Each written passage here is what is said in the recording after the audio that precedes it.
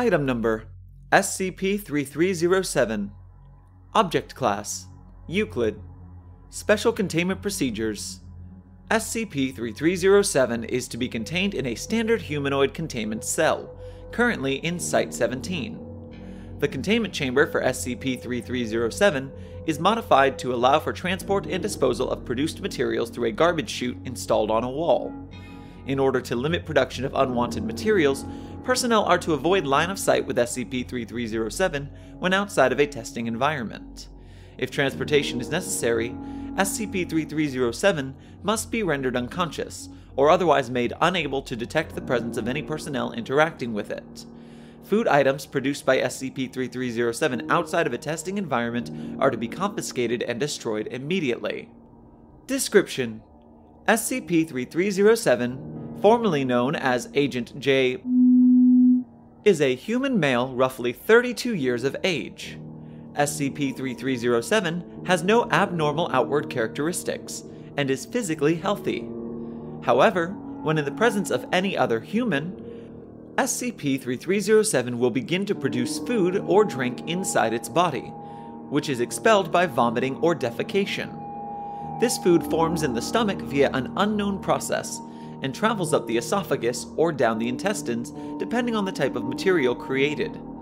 This process does not cause SCP-3307 any physical distress, as SCP-3307's internal organs appear to be able to expand to allow harmless transport of materials, but can cause significant psychological distress as SCP-3307 experiences trouble breathing while expelling food through the mouth. Since recovery, SCP-3307 has not felt the need to eat, and has been unable to stomach any food it has been given. Food items produced by SCP-3307 are edible, and have roughly the same nutritional value as a normal food item would. SCP-3307 is able to produce virtually any food, or combination of foods. The type of food or drink created appears to depend on the individual SCP-3307 has been exposed to, and is almost always identified by the individual as a comfort food, or favorite food. Solid food items are expelled through the mouth or anus in some instances. Liquid food items are most often expelled in a manner similar to urination. Due to the method by which food and drink items are produced, most individuals report feeling disgusted by the process, and will not willingly consume produced items. If exposed to multiple individuals at the same time, food production will begin in order of which individual was perceived first. SCP-3307 was recovered following a field mission on 11/23, during which members of Mobile Task Force Theta-90, codename Angle Grinders, were exposed to a Class II spatial anomaly. Agent J was, for approximately 30 minutes, missing in action, having reportedly lost contact with the rest of his team after being pulled into the spatial anomaly. Following this, Agent was ejected unharmed, along with what appears to be a decorative plastic cornucopia, which has since been confiscated. After recovery of Agent and subsequent discovery of anomalous effects, Agent was designated SCP-3307 and contained. Testing Log 3307-14-B. Date: 3/13.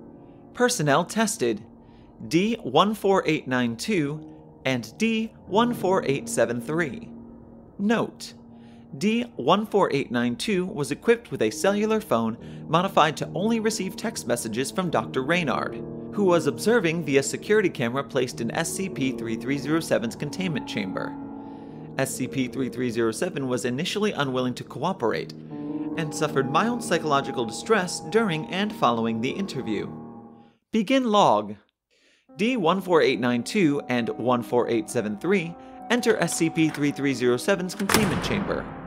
SCP-3307 is sitting at a table with 2 plates, 2 glasses, and cutlery. SCP-3307 has closed its eyes and covered its ears. So, are we having lunch? Who's this guy? Beats me. I didn't see any.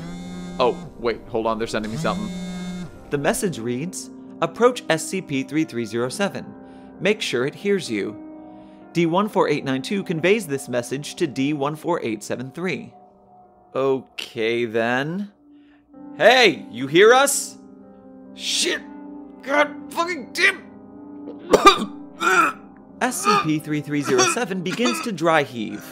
D-14892 and 14873 back away quickly. What the fuck? Are you okay, man? No, you fucking jackasses!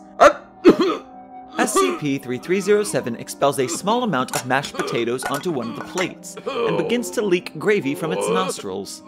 Both of these are extremely runny due to coming in contact with saliva and mucus from SCP-3307. Oh god, what the hell? What is that shit? SCP-3307 continues to expel mashed potatoes for 1 minute before abruptly straightening up.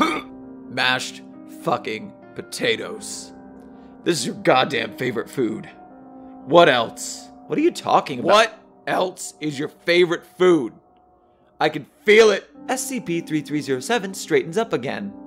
My grandma used to make me mashed potatoes, and we'd have them with chicken legs. SCP-3307 begins to defecate 2 fried chicken legs, taking roughly 1 minute to complete. Following this, it places the chicken legs on the same plate as the mashed potatoes. What the fuck? Let us out of here! What the fuck did you put us in here with? The message reads, "Please remain calm. Return to the table and wait until SCP-3307 has finished expelling food."